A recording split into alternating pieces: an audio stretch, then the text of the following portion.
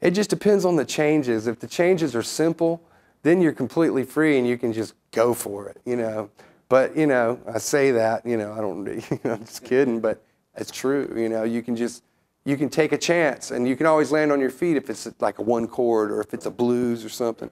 I mean, obviously you don't want to do that kind of thing with a blues because it seems inappropriate, but, you know, and if it's like just some kind of funk one chord jam or something, you can take a chance and just, you know, if you don't land on your feet, no big deal. But if the changes are hairy and they're moving a lot, then I would probably be more likely to think like what you were talking about, like think of a formula that takes it outside the chord that leads me to the next chord or something like that. I do this lick a lot, you know.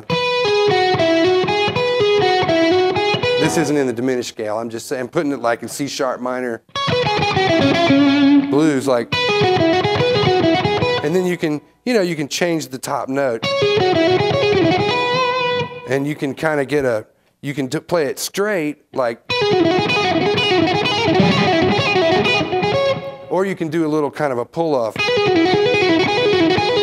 I don't really know how to explain it. If it's real fast, if the tempo's real fast, I probably will have to do it straight. You know, like. But if it's a slower tempo, I might be able to get away with going. You see what I mean? Anyway, what I'm trying to do is apply that to the diminished scale. And the diminished scale has,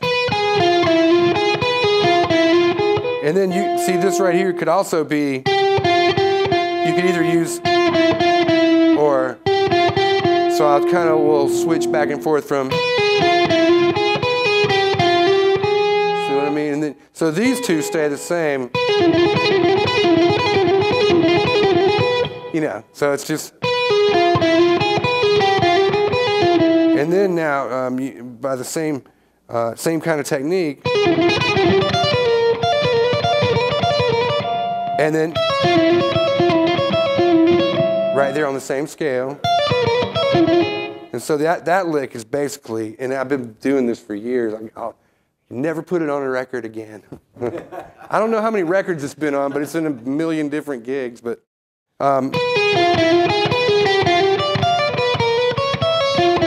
You could sit on one for a minute. Yeah. Now I could just go.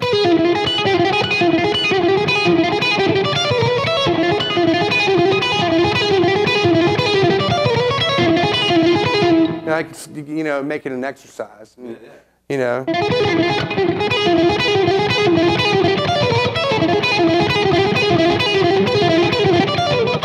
But once you get this going,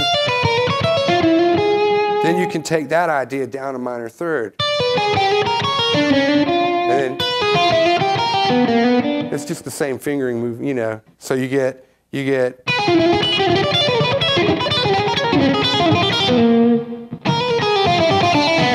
and then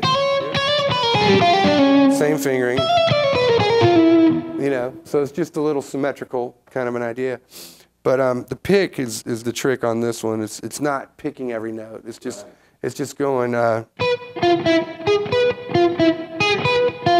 That's all. It's going da, da, da, da, da, da, da, like a shuffle, you know, like a fast shuffle, you know.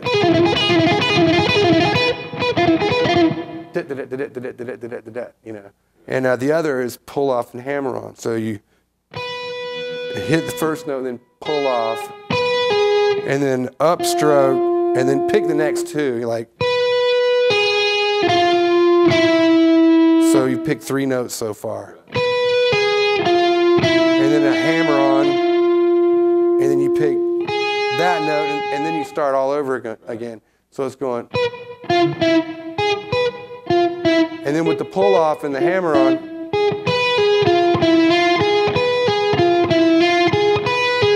and then you just change the notes, and that's the pick stays the same, you know. And then change the, you know, the notes on different string groupings, you know.